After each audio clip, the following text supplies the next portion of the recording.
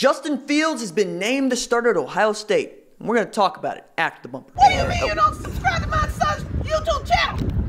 Mama, no! Just snap the damn ball, RJ. What's up, kid folk? It's RJ Young. I am not on a step mill. Consider hitting the like and subscribe button because I upload a video every single day. It's always OU related, college football related, sports related. We have a good time. And today, Justin Fields has been named the starting quarterback at the Ohio State University. This falls in line with what we thought was going to happen when he announced that he was transferring out of Georgia. This is a guy who ranked number 2 in the 2018 class behind Trevor Lawrence as not just a player, but also as a quarterback.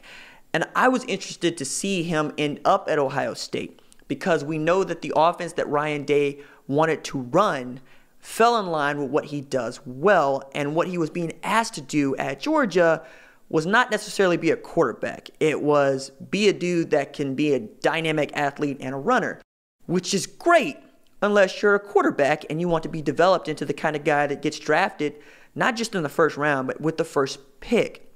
Fields has that kind of athleticism and talent. Over 4,000 yards passing, over 2,000 yards rushing coming out of high school as a 2-year starter. Mr. Georgia football, committed to Georgia, went to Georgia, didn't like how it was going at Georgia, went to Ohio State. And that started a domino effect at Ohio State of Tate Martell transferring to Miami, of Matthew Baldwin transferring to TCU.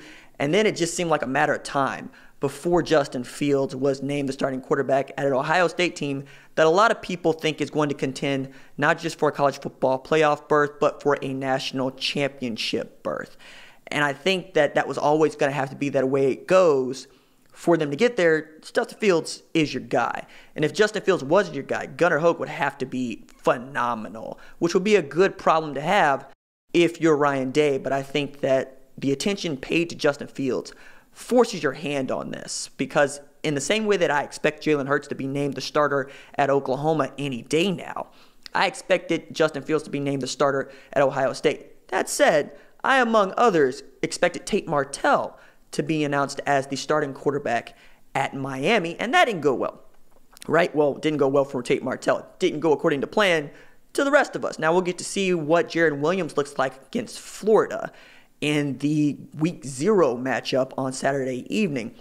But this also is the latest in a string of starting quarterback announcements. Like if we go back through it, Jared Williams at Miami, Sam Howell was announced on Sunday at North Carolina. This was a studded freshman that was expected to compete. He was committed to Florida State. He got flipped by Mac Brown when he went to North Carolina. And now with Phil Longo calling the offense out there, it's going to be fun. I don't know that they got the horses to run that air raid offense just yet, but I liked what I saw with Phil Longo and what he was able to do at Ole Miss and Jordan Ta'amu, because I had that dude as my starting quarterback in my college football fantasy league, and he wasn't bad. He was actually pretty good. Then at Arizona State, Jaden Daniels is the guy. In a year where I expect them to hand the ball off to Benjamin and try to play defense, but Jaden Daniels could develop into an outstanding passer. Now, for where I live locally in Oklahoma, still got 2 quarterback competitions. One is in air quotes. The other one is real. First one in air quotes, Jalen Hurts. Now, if Jalen Hurts didn't win the job, it would be Tanner Mordecai or Spencer Rattler. Spencer Rattler has been good. Spencer Rattler is very talented, but I don't expect him to do anything other than redshirt this year. We might see him in 4 games and that be it. Tanner Mordecai actually was looking to push for the job because this is going to be his first of 2 opportunities to compete for the starting quarterback position at Oklahoma. And this is a guy who came out with quite the pedigree himself. Led Waco Midway to a state championship game, 4,000-yard pusher, 1,100-yard rusher as a senior in high school. The dude can spin it, and he can absolutely play, but we all believe in our bones Jalen Hurts is the guy, all right? And Jalen Hurts is going to remain the guy unless he just does something demonstrably bad on a football field or suffers a horrific injury, both of which I hope don't occur. 1, my team. 2, I want to see if he can do what nobody else can do, which is lead 2 different programs to a national championship, at least national championship game, if not winning it at Alabama, as a quarterback. Nobody's done that. Right? That would put him at the top of the list for me as the greatest of all time because it had been unprecedented.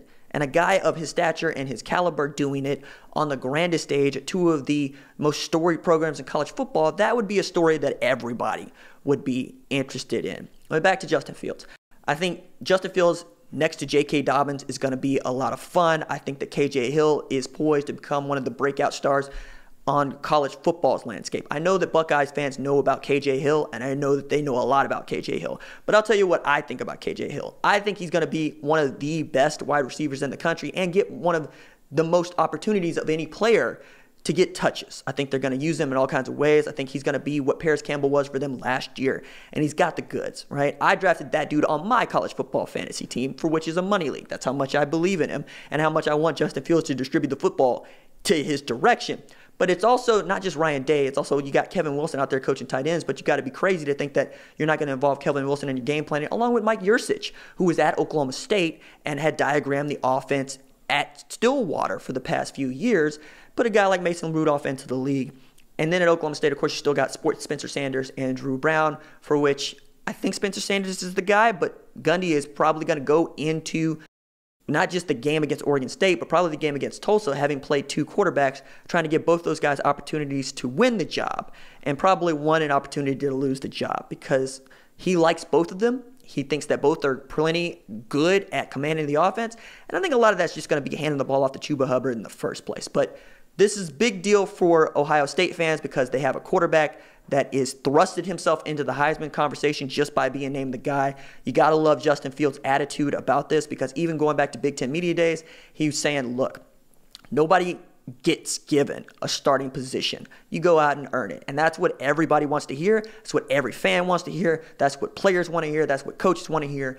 I hope Justin Fields ends up being that dude at Ohio State, because you combine his ability to run and pass, and you're looking at the same amount of touchdowns Dwayne Haskins had, probably just spitting them up around 35 and 25, or 35 and 15, excuse me, because he had 50. 35 and 15 as opposed to 50 touchdown passes. All right, that's it for me. Doses.